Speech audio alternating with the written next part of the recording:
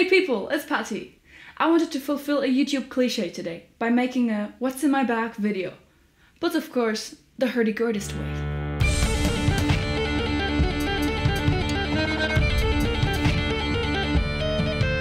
I have two hurdy-gurdys. My new big one and of course the older one, which is now my backup gurdy. And this also means that I have two toolkits in each of my gig bags. Today I'm going to show you what I carry with me, no matter if I'm in the studio or if I'm going to a gig. I also challenge every other hurdy-gurdist in the world to make a video response or maybe a photo of their toolkit using the hashtag whatsinmygurdytoolkit. So let's begin. My hurdy-gurdys are very similar. They are made by the same luthier, which also means that the toolkits are kind of similar. This is my first toolkit and it's made by my little sister. She sewed it for me and she made those little pockets where I can put stuff in and then I can just tie it together. In the biggest pocket I always have rosin and cotton. I use liquid rosin and I already made a video about cotton. If you're interested in that, you can watch it there. Next thing would be this. It's a screwdriver and I think this one is for the capos. So you can actually adjust the tune of the capos. This brush is a very interesting thing when you're shooting a video. Every instrument kind of collects dust on the surface. So if you have a little brush, you can always quickly clean the surface of your gurdy so it looks good in the video. Alright, down here is a little piece of chalk. I'm not gonna get it out because then I will have dirty hands. But I guess you all know what chalk looks like. Next thing would be this little pocket. And this also contains a few more screwdrivers for the little tiny parts on the gurdy that need to be adjusted from time to time. This is the most important screwdriver, I'd say. Remember, if you press the keys on the gurdy, they will hit against the string with a little thing that is, I think, is called tangents. And you can adjust that little tangent to make the pitch high or low. And this is probably the screwdriver that I wasted most of the time with, because getting the right pitch on your gurdy is nearly impossible. And now the big one. This is for the sympathetic strings. And with this you can turn the metal hardware to get the right pitch. Okay, this bag is empty. Next bag. This is a super beautiful bag. It's gold glitter and it says I'm a lady. I got this sticker because I own a little tiny piece of Scottish land. So now I can officially be called a lady. I think I just stole this bag from one of my sisters. Someone got it as a present and no one wanted it because it's so fucking ugly, so I took it. And guess what? Another screwdriver, right? We know this one. Okay, here's something new. So since this is from my new big gurdy, I have a whole set of melody strings in case something breaks in the studio or on stage or something. They are called Corelli New Crystal Forte High for an alto pitch or a viola. That's an interesting piece. This is sandpaper.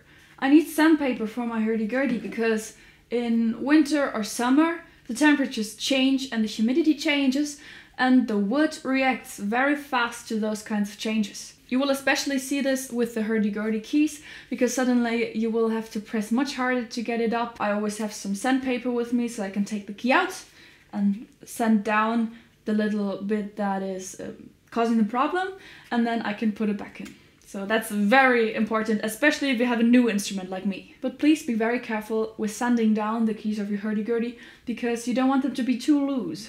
More cotton! People kept laughing about how I say cotton because I think in the other video I said it like cotton and then everyone said, no Patty, it's not cotton, it's cotton. Someone told me that the American version would be cotton. I'm sorry about that. If I say a mixture of everything, you know which word I'm meaning to say. That's a plastic tube and this is the kind of plastic tube that is actually on the tangents, on the little pieces that press against the strings. And I always have a little spare one because sometimes my tangents get stuck underneath other strings and if I cut a longer piece of it and put it on the tangent that is causing the problem, then it won't get stuck anymore. And this again is the thing for the sympathetic strings, so these ones are the same. Of course, a small one is nicer to have in the back. Liquid rosin again, it's exactly the same one that I have here. I always have a problem with the lids of these because the more you use them, the more they will get stuck on the glass. So I always need to run around and ask people to open my rosin for me. Hurdy-gurdist problems. Guess what? Another screwdriver! And now comes the very most awesome piece of my whole collection of toolkits and screwdrivers, which is green Gurdy-Cotton! I got this as a present the other day in the mail from my friend Scott Marshall from England. He got it with some other Gurdy and he saw it and he said it was meant to be for me, so he sent it to me. That's a very sweet gift, thank you very much. I haven't tried it out yet, I will, and yeah, I will be even more nerdy now with my green Gurdy-Cotton. Oh god.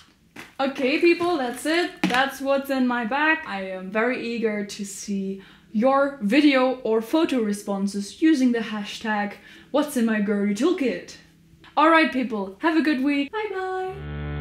This video is sponsored by my patrons on patreon.com/pattygurdy. Thanks a lot for your love and support.